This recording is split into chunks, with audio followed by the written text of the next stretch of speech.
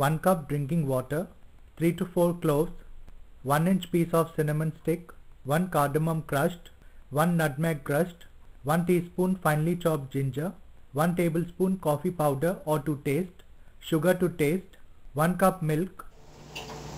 Turn the heat on medium. Boil 1 cup water.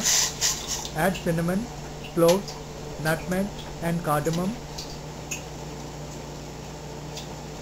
Mix the masala and water well. Add ginger. Once water boils, add coffee powder. Stir coffee powder in the water.